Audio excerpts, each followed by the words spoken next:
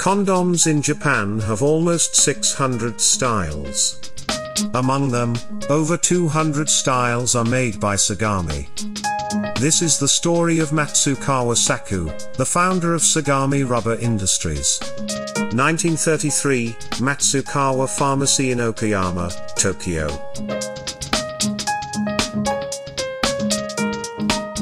Is one pack okay for you, sir? Yes, I am Matsukawa Saku. As you can see, I am a very ordinary lady. My husband passed away early, but he left a pharmacy to me, so my standard of living has been rather good so far. Kids, remember to go to bed early. Genji, please shut the door. Yes, okay. Ouch. My body, it hurts. Hey, Genji, wait. Where have you been? Have you got an STD again? I have told you many times to put on a condom, but you never listen. But, Miss Saku. Hey, you, thief. Kid, you dare to steal? Hey, Genji, let him go. No, we have to punish him. I said let him go. Ouch, it hurts. Don't pretend to be strong.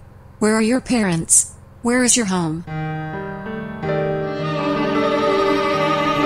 These children were abandoned by their parents and relied on stealing to survive. As there was no control by the government, a lot of children were abandoned and became homeless in 1933, before World War II. The situation is getting worse than ever, because of people like you. What? You never think about preventing STDs, using contraception or condoms, which hurts women, and increases these poor kids' suffering. I have no choice, as that thing is so thick that I don't really like to put it on. Condoms were made using the same material as rubber gloves, making them quite thick. If there were a thinner condom, I would definitely use it. Men also take contraception seriously, and would like to avoid getting STDs. Okay. Let me do it, so that there aren't so many orphan children. I will make a thin kind of condom. First of all, I have to apply for a loan from the bank by using the pharmacy as a guarantee and set up the workshop. Then, I have to look for the technicians that could make a thin condom. I will fulfill what I have said. What? Do you know what you are saying? Go away. I cannot refer you to any technicians. Aha! How can you make any thin condoms? You are just a young lady. Huh. Who would ask for your help anyway? It's over, Saku. We have been seeking technicians for quite a few months now. Don't cry and stay strong. Let's continue tomorrow. Nightfall is coming. Come on. There is one last technician to visit. Really? So it is possible? Yes, we have acquired a new kind of condom production technology from Europe. The main problem is the ingredient, latex. If we can produce quality latex consistently, we can make extremely thin condoms. However, this investment required a certain amount of money, so our boss did not invest, as he is afraid of failure. Hey, let me invest. Mr. Ichikawa, what's that?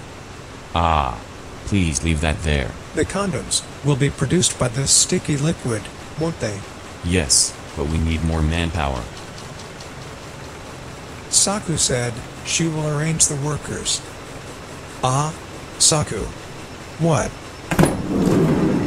Sorry for keeping you waiting. I have got the workers.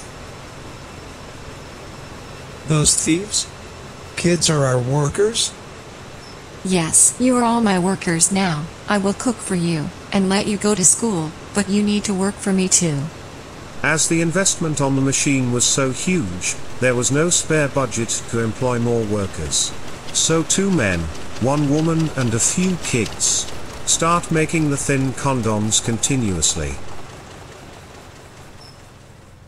No, it's still thick. Okay. Let's try again. Condoms are produced automatically now, but they were made manually in the past. They put the latex on the mold.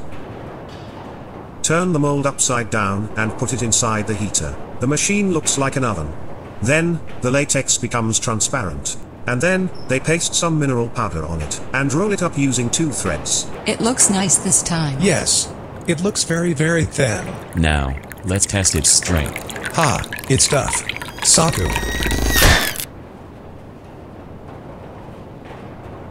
By the way, such water capacity would not break the condoms nowadays. There is a high quality standard in Japanese condoms. QA will test the condoms by injecting 30 liters of air into them to see if they burst. Although the goods were not ready. Materials and food use a lot of money. In order to survive, not only did Saku sell drugs, but she also sold off-jur kimonos. Still not okay. So hungry. No way. Hold on, we have no money. What did you say? Idiot, we can still afford meals.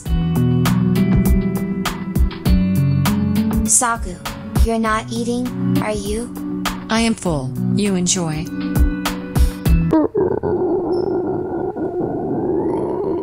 I'll share half with you. Me too. Me too. Aw, no need.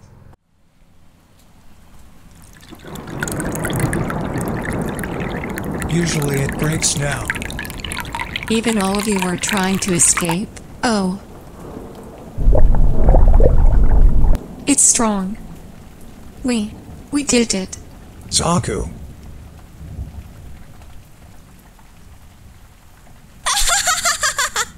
In 1934, Saku made ultra-thin and ultra-strong latex condoms in Japan for the first time. However, after all this hard work and these hard times, the condom got no sales at all. We don't need it. See? We still have so much stock. But, this is thinner and stronger. At that time, everyone believed all condoms were the same. And it was very difficult to explain the benefits to customers due to this. No matter how good a product is, it is useless if you cannot sell it. Even the factory didn't have the funds to operate continuously. Please give us some more time. No way, the bank cannot wait. Please hand over either the workshop or the pharmacy. Please, give me some more time. No way. Please. Something that doesn't work will not work. Maybe it looks like a failure to have a woman operate a condom factory. So let's do this. Close the factory and focus on operating the pharmacy. Obviously, I can't let them stay in the street anymore. I will close the factory, and we can at least turn 3 meals a day by running the pharmacy. Hey, it is late. Please go to sleep. Almost done. Let's finish. That's right. Okay, but there is no need to work. We are unable to sell it. But, isn't this work to prevent kids like us from being in the world? Oh? To reduce orphans like us. Right. We need to work hard. You all. Well said. Saku. You are right. We must work hard. And then, the banker started to call on the loan. Saku sold her pharmacy and home, and after that, built a small house besides the factory to live there, and make condoms to sell.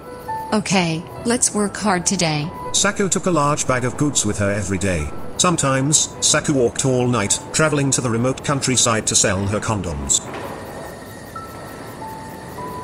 Then suddenly one day... Saku. Oh. Sold. Sold out. Our condom has been sold out. Saku's clients spread the word one by one. And there came a huge influx of sales. It's great. Everyone is willing to use our condoms now.